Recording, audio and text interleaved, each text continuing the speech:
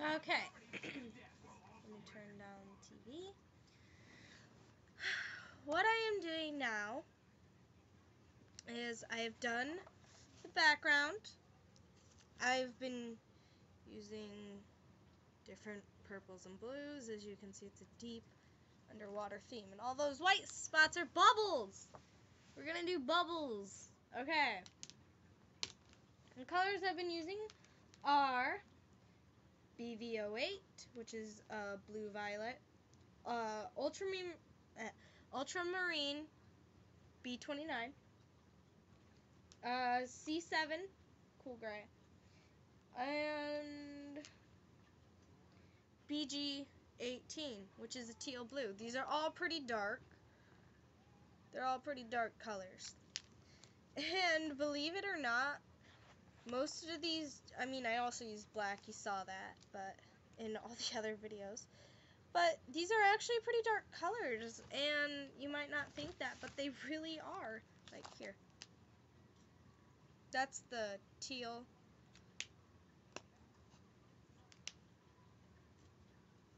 Gray. The purple is the darkest.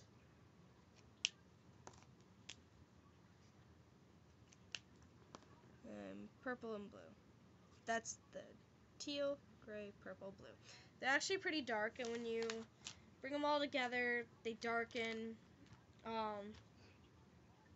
Copics are kind of like watercolors. The more that you put on, the darker they get. And so they may not seem that dark at first, but they really are. And I've also colored in my krill a bit more.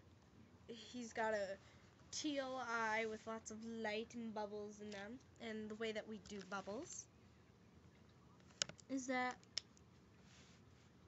see his eye? Take your white, well, it's not white, it's your colorless blender. You dip it on there, and the color spreads away from the alcohol, and it becomes white there. You probably can't see, my camera quality is not that great, and it's not at a very fun angle, but this is what we can do, as I've already said.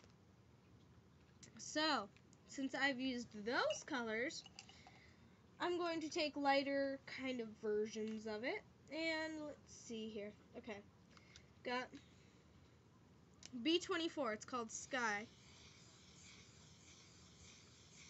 I'm going to use my chisel tip. I'm going to kind of slowly work my way in like a swirly, right there. I should, yeah, and I don't really know what I'm doing most of the time, just to inform you. But it seems to normally do pretty well. And then I'm going to take my BOL, just to give it kind of a bit more option in there. I'm sorry if the camera shakes. But, yeah, do you see? Yeah, I see it better. Gonna take colorless blender. You're gonna drag it like how a bubble would shine. You're gonna keep doing this, and this may take some time. For me, it's not really taking much time, but the area around the light will be much darker than everywhere else on the bubble also. You're gonna want to know that. It's really cool of an effect, though. It's, it really is pretty neat. You know, it's one of those things. It's like, hey, you did that? How'd you do that, sort of thing. And you may want to take your darker color. You may want to go over again in certain areas just to kind of make those lighter areas pop a bit more. I don't know. These are all going to be different bubbles, you know. And you can have different colored bubbles. Let's get a purple bubble in there. We've got VO4 and V17, so that'd be lilac and amethyst. And that's going to be, can't see that, but this one's going to match this one. They're attached. Maybe not. You know what? Yeah, let's go for it. We're going to take lilac. This is a very pretty color, I think.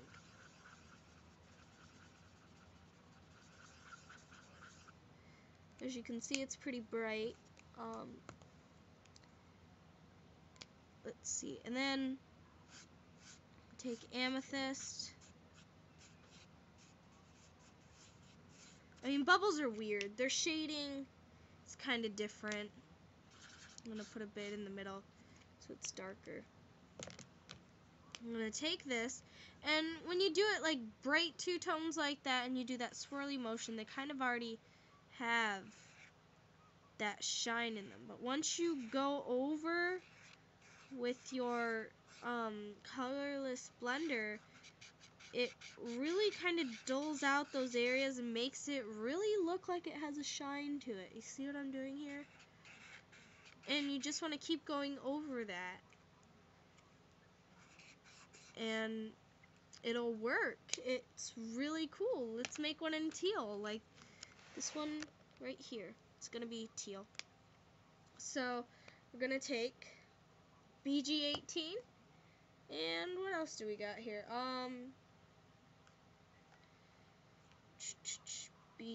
Let's take GO2 in G15. Where's my G15? Oh, BG. BG.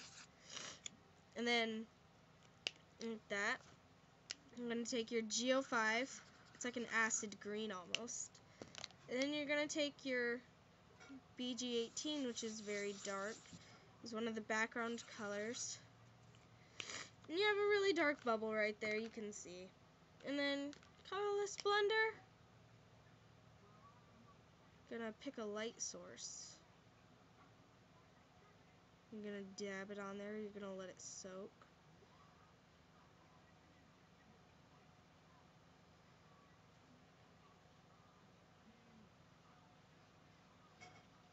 And you're just kind of gonna let this happen. It kind of does its own thing. You're not always 100% in control. You can be, but it's kind of more fun when all your bubbles are different and you have a lot going on. It's just really great. It's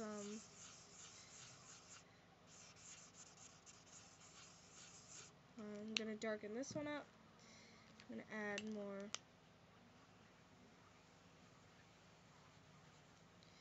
I don't really like my blue bubble, but it's art is a process. That's what my art teacher says. It's a process. You gotta do it. It takes work. It takes thought. And you're gonna get frustrated.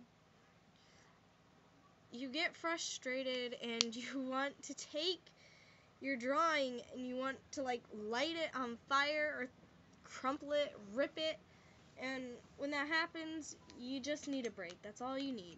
It's really the only problem. It's just you spent too much time on it and you just need some time to yourself. Don't ruin your work. You know, you can learn from it, you can practice, you can be proud of yourself if you just take your time, you just think about it, and you know, this is supposed to be for fun. That's what drawing's for. It's fun, it's relaxing. Don't throw a fit. I know a few people that have flipped out doing this sort of stuff, and it's really silly. You can make good choices.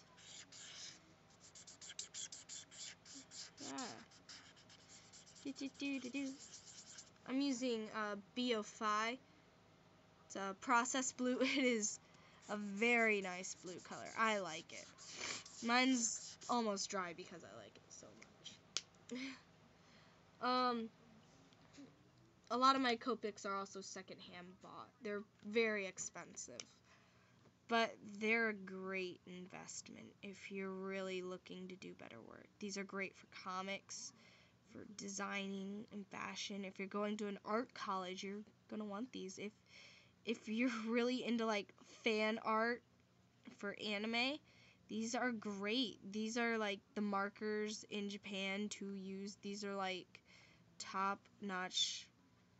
They're wonderful. You probably won't have regrets. I haven't met anyone who's regretted using them. They're really nice. I'm working on another bubble. I actually like this this bubble I'm doing now. It's got this really cool kind of hold on. I don't know if you can see it at all, actually, because my laptop is at a 90-degree. Oh, there it is. I think that is so cool. Maybe I'll contrast it a bit more right here. Can you see it better? Yeah. Like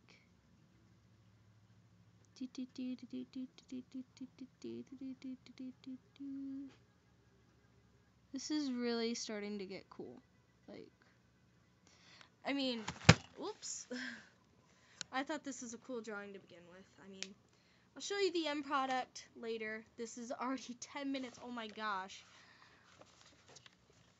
Time flies, but those are bubbles. This is the thing. Hold on. An anglerfish. Let's call him Jeffrey. My krill, my bubbles, my deep sea. And hope you learned some stuff. Hope you got to see some cool stuff.